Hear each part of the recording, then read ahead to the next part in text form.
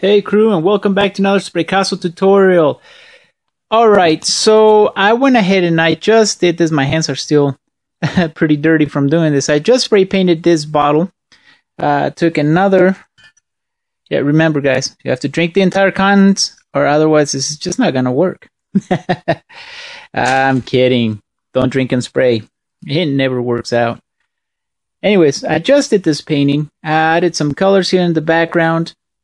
If you guys want to learn how to create this bottle, the last tutorial we made showed you how I created this bottle. I'll do a quick rundown before moving forward though.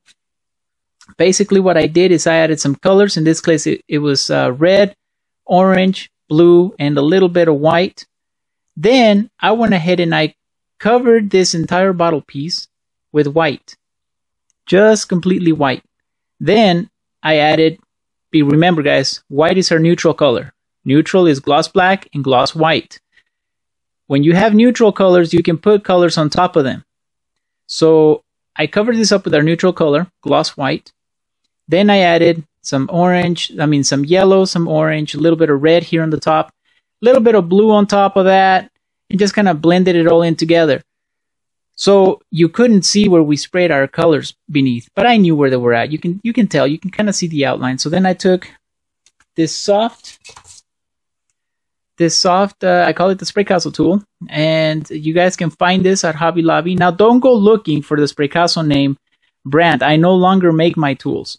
If I call these the Spraycasso tools, it's because I'm so used to it, guys. There's not a name for these tools. I've had this question many times.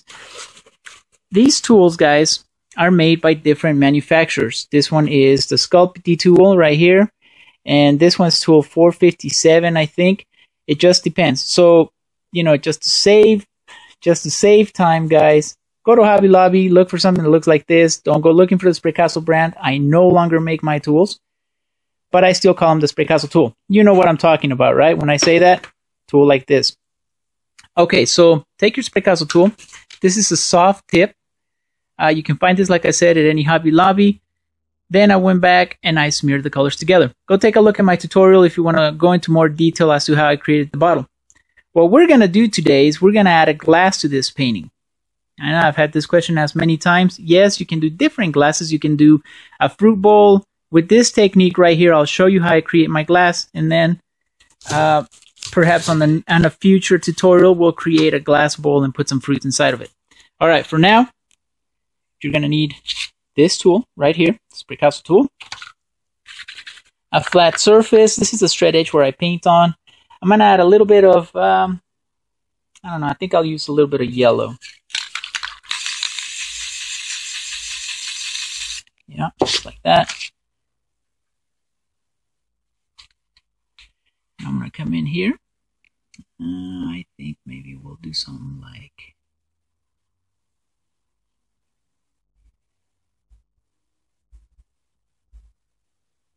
Guys, this tool is very versatile. You can do so many techniques with this.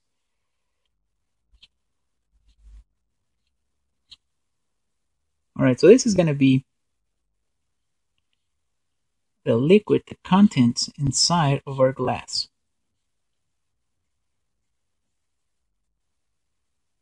Alright.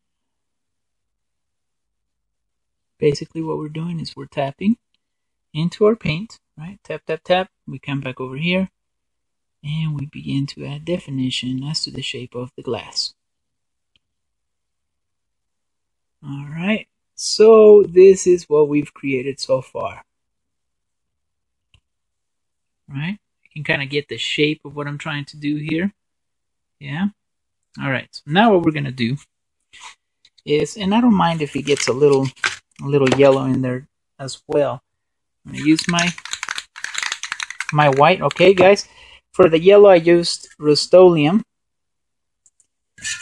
For my white I'm using Color Place. This is the Walmart brand, guys. I love this brand, I really do, but for some reason they no longer make yellow or orange. In case you guys didn't know, yellow and orange are the colors that are a little bit more expensive to make. I've had to learn this as I'm making my own brand of spray paints. They're also a little bit more expensive, so just for your information. All right, here we go. A little bit of yellow. A little bit of white. It's going to come in and add some definition to the edges.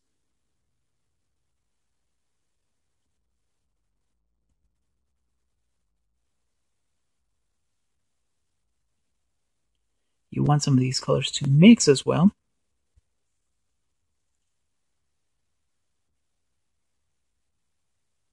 Look at that.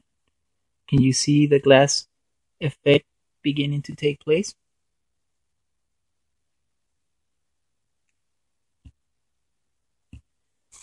Yep, there is nothing you guys can't do with spray paints. Absolutely nothing.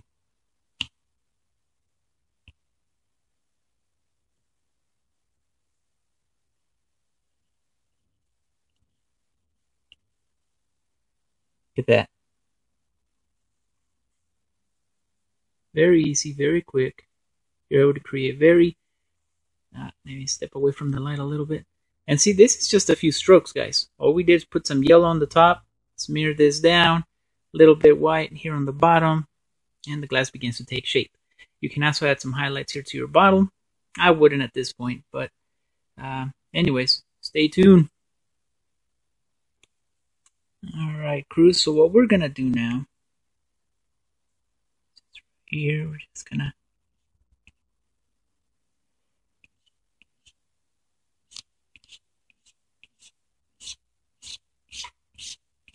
like this to create a reflection. And then we're going to put a straight edge on this, guys. Just like that. Boom, put that on there. Do a few little light colors to represent some of the colors up above. Guys, if I put the camera at this angle, it's only because it seems to get a better effect. You guys are able to get a better view of the bottle without the light reflecting so much on it. But this is what it looks like. Alright, let's continue. Like I said, I'm just going to put a straight edge right here, guys. Reflect some of the colors up above, below as well. Maybe add the dream technique and go around it to kind of focus the attention onto the bottles. Onto the glass in the bottle. Alright, crew, so there you have it. Another Spraycasso tutorial in just a few minutes. Let me show you something else. Okay, so we're going to use our gloss black. Remember, this is also a neutral color. Just going to add a little bit of black here on the bottom. This is what I call the dream technique, guys. And this is basically where I fade the painting or fade black into the painting. Now, what I'm having to do, I have some nails here to hold my painting in place. So I'm just going to make sure we go around that pretty good so it doesn't show whenever we take our painting out. I'm just going to add a little bit here.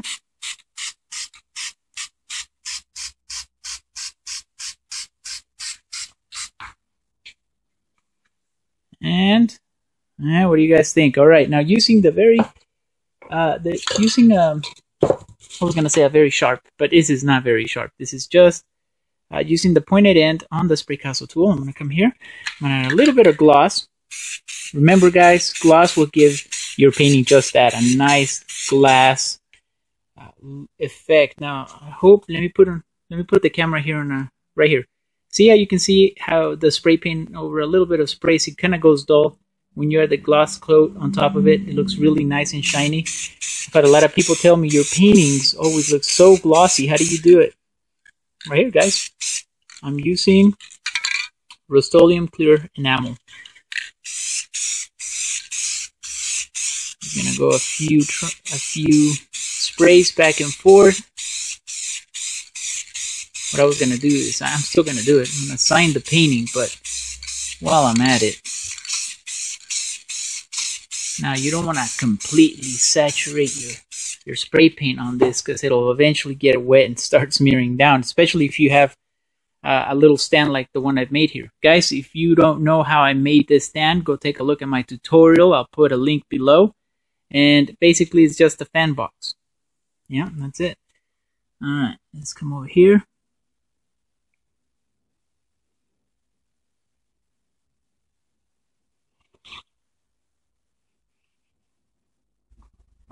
Spraycasso. 2015. All right, crew. Well, I hope you guys have enjoyed today's tutorial. If you have any questions or comments, please link them below. Don't be afraid to like and subscribe, and we'll be creating more spray paint tutorials as we proceed. I think for the next tutorial, I have a few questions for you guys. If most of you want to learn the glass technique a little bit better, maybe we can do, like I was talking about earlier, some fruits, maybe a glass bowl. I can definitely show you those techniques, but you guys got to let me know what you want to learn. All right, guys, until next time, keep those cans spraying. We'll see you soon.